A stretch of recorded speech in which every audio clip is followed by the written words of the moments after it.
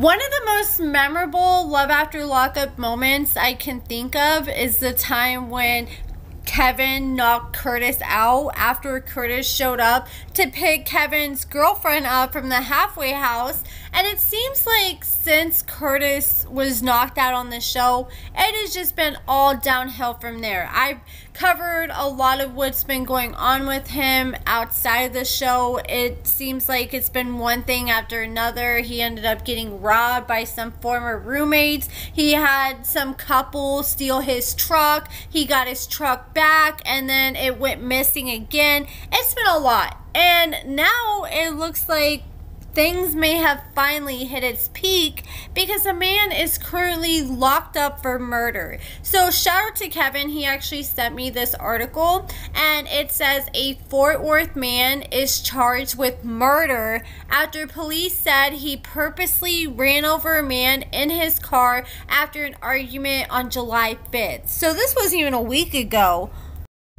Fort Worth police arrested 34-year-old Kurtis King in the death of Ellis Latavion Laron Smith, who is 35 years old, and the officers were called to the 2400 block of Meacham, I hope I'm saying that correctly, Boulevard the night of July 5th to find Smith critically injured. He was taken to a hospital where he was pronounced dead.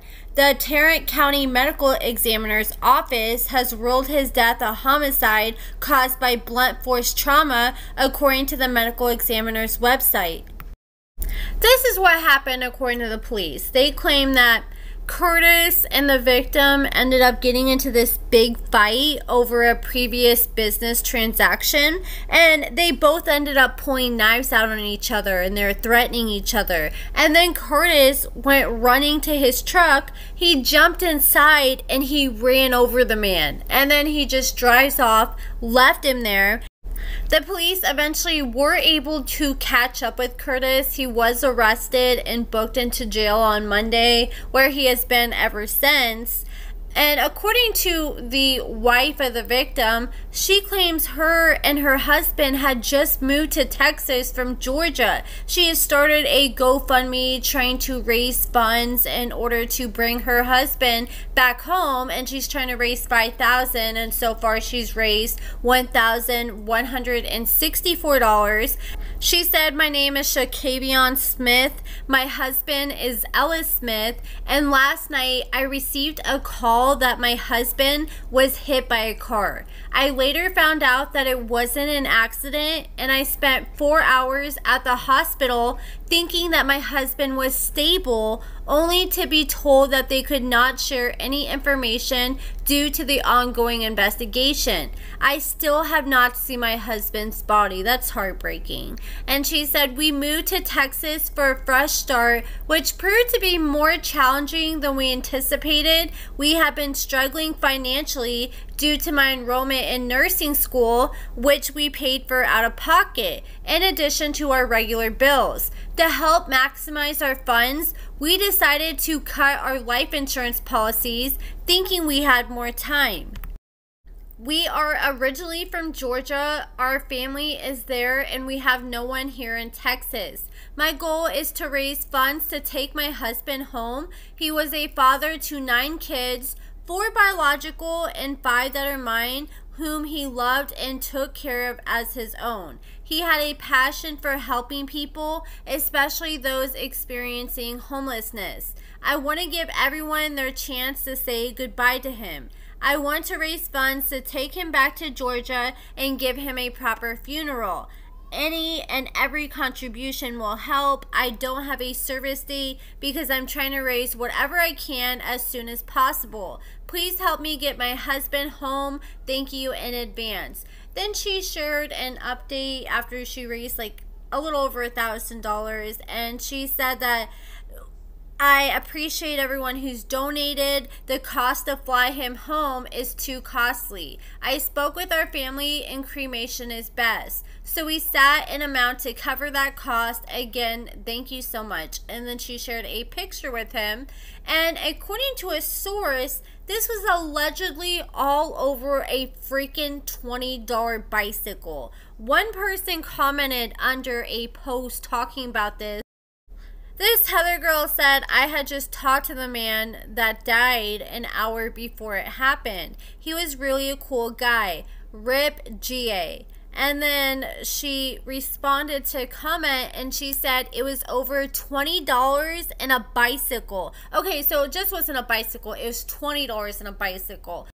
Still freaking ridiculous to take someone's life over that. And she said that the dude was only 5 foot tall and about 120 pounds. So it sounds like Kurtis could have just squared up with him.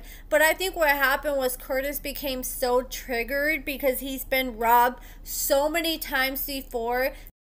I know that Kurtis had pretty much lost everything. He was battling homelessness. And the most dangerous people are always the people that don't have anything to lose. And then someone posted, if anyone can help them out, that would be great. The guy that took my little brother's uncle, Ellis and his siblings lost their mom a few years ago due to COVID. So they really don't have anyone. And then talks about he was always a nice guy whenever I was around him.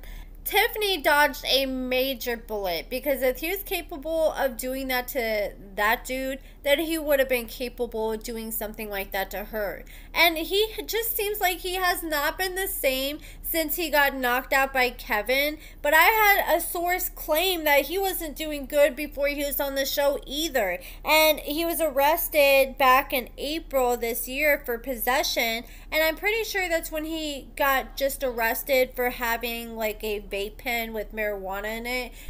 That was a freaking disaster because he had just bought him this camper to attach to his truck, and that's what he was living in. And he was so proud of it, and it took him so long to save up for that thing. And as soon as he got it, he gets arrested for this vape pen. And apparently he decided to give this girl that was on drugs, that was the passenger in his truck, the keys to his truck because she promised him she was going to hold on to his keys and everything till he got out of jail. But she did the exact opposite. She tried to pretty much sell everything he had in the truck and the camper and try to run off with everything. He did eventually get the truck back, but I don't think he got the camper and everything else back.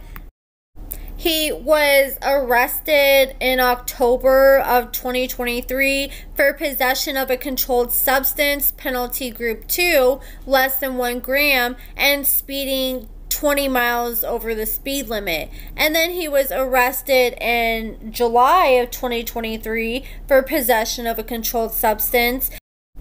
I almost wonder if he was just trying to act like on social media he got busted with a vape with THC in it when really it was something more hardcore because he didn't want to look bad, because it said penalty group 2 in the description of the possession charge. He claimed that was the THC vape.